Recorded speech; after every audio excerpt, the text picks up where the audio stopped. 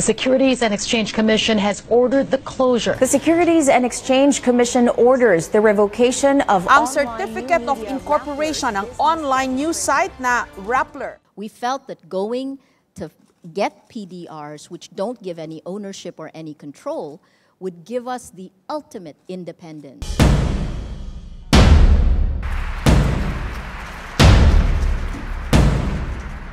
Rappler, try to pierce the identity and you will end up American ownerships. CIA funded, gano'n na mga NED, Rappler, yung mga gano'n. In 2016, Rodrigo Duterte was elected, promising to wipe out drug-related crime. It will be bloody, he warned. The funeral parlors will be packed.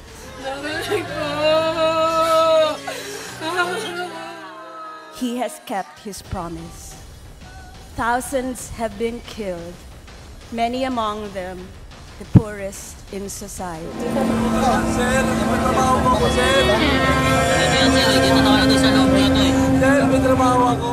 Rappler, your articles are ripe with innuendos and pregnant with falsity. We do not intervene in the affairs of the armed forces. Since you are a fake news outlet, then I am not surprised that your articles are also fake. Maria and her team are a shining example of principled resistance to the erosion of democratic norms. They have also shown how a newsroom led and staffed by women can stand up to a misogynist president. Rappler received the Free Media Pioneer recognition for its innovative approach to journalism and audience engagement, and its determination to hold authorities accountable from the International Press Institute in partnership with International Media Support. The National Democratic Institute also gave Rappler the W. Averill Harriman Democracy Award for its work in fighting disinformation and fake news.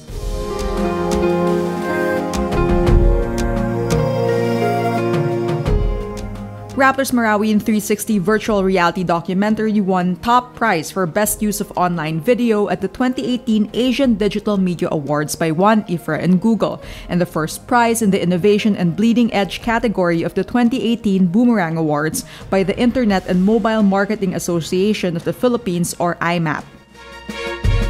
For continuing to shed light on issues that matter, Rappler was also awarded the Data Journalism Website of the Year at the Data Journalism Awards by the Global Editors Network for its #SaferRoadsPH campaign that tackled road safety issues in the Philippines and put together visualized information on road crash incidents and how it can be prevented. Meanwhile, Natasha Gutierrez received an honorable mention from the Society of Publishers in Asia, or SOPA 2018 Awards, for editorial excellence for her story on the rape within the family, the Philippines' silent incest problem. Rappler CEO and executive editor Maria Ressa also bagged prestigious awards. The Golden Pen Freedom Award from the World Association of Newspapers and Publishers, or One IFRA. It comes at a crucial time when our organization and Philippine democracy are struggling to survive. The Journalist of Courage and Impact Award from the East-West Center, the 2018 Knight International Journalism Award from the International Center for Journalists. You don't really know who you are until you're forced to fight to defend it. The IX International Press Freedom Award from the University of Malaga, and the Gwen Eiffel Press Freedom Award from the Committee to Protect Journalists, or CPJ.